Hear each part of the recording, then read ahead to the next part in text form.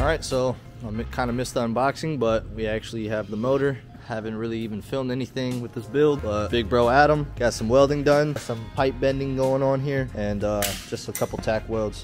Yeah, we'll probably back half it. We're gonna try and shoehorn the motor in there right now. So Gixxer 750, 4-cylinder. She's gonna be mean. Yoshi pipe, got the whole works. Got her shipped from Illinois, right? Indiana. Gonna be insane. Got a pretty good steel on it.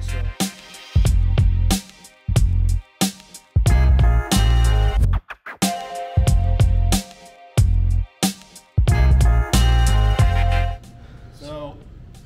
Almost there. As you can see, we're hitting right here on this cross member on the rear motor mount. And up here, our plate for our seat is just too close to our header.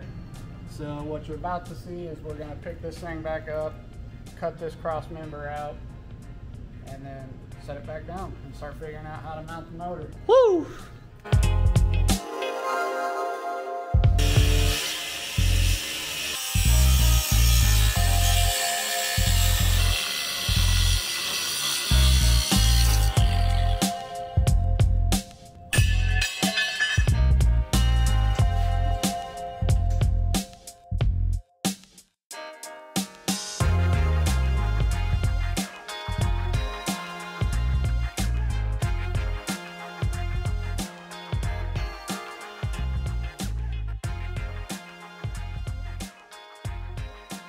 Cutting that crossbar out allowed us to move the motor back a little bit more. Yeah, like we were just saying, we're probably gonna build a firewall or something here to kind of protect our back and whatnot. But she definitely fits. Side to side room, we got a decent amount of room here.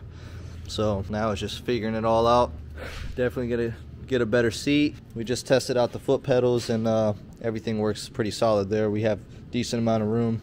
There she is. So if you guys want to see more on the build, definitely give this video a like, comment down below what you guys think would be dope. The suspension we're definitely planning on making pretty wide in the front and in the rear. The rear shocks are going to be insane. Definitely dropping a bag on this thing.